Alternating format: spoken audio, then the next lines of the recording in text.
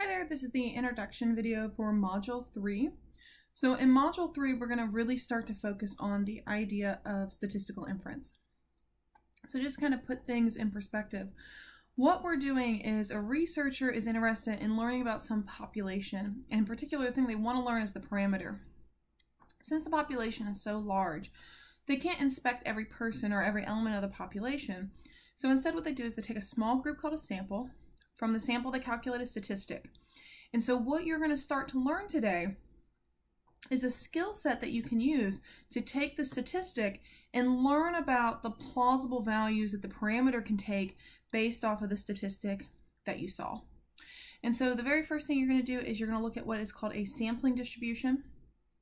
So a sampling distribution, what it is it gives us a way to visualize how the statistic varies from sample to sample.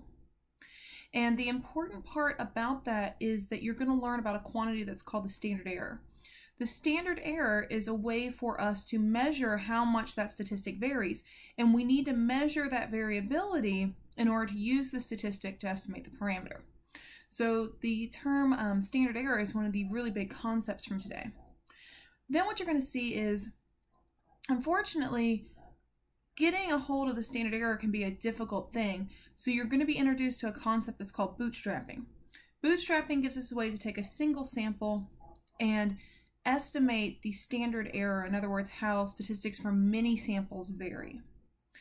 And then to sum it all up, you're going to learn about what's called a confidence interval. And what a confidence interval is it's an interval with the statistic at the center, and that interval tells you what the plausible values for the parameter are using that single statistic. And so that's your goal for today, is to learn how to construct confidence intervals, which give you an idea of where the parameter, that thing you really want to learn, is located.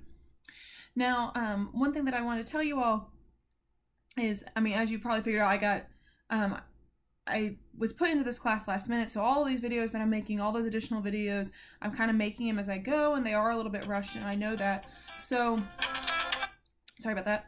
So, if you come across a concept and you think, wow, I really wish she had talked about that more, or I really wish I had another example of this, use the discussion board, let me know that, and I'm happy to accommodate that.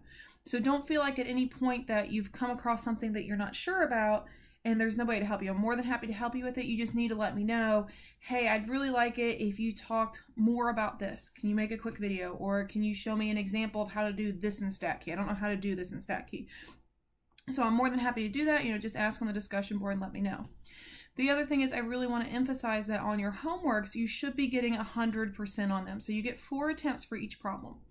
If you go through and you do the problem once, you do the problem twice, and you still have no idea how to do the problem, if you're just guessing, don't do that. Don't just guess at the answers. I would much rather you say, hey, I've tried this problem twice. I'm not sure what I'm doing wrong. Can you help me? And just put that on the discussion board, and I'm more than happy to say, hey, here's an example that's really similar to this one. I'll help you through the problem so that you are getting those 100% on the homework. So just keep that in mind as you go. Now that doesn't mean I'm going to sit down and, for every single problem, show you how to do it. But, on the ones that you get stuck, let me know, and keep in mind that your textbook is full of examples. And most of the time, any problem that you're given, there's an example almost just like it in the textbook. So keep that in mind. As always, please ask me questions. That's what I'm here for. Use that discussion board. I'm more than happy to help. And I will talk to you guys for the next module.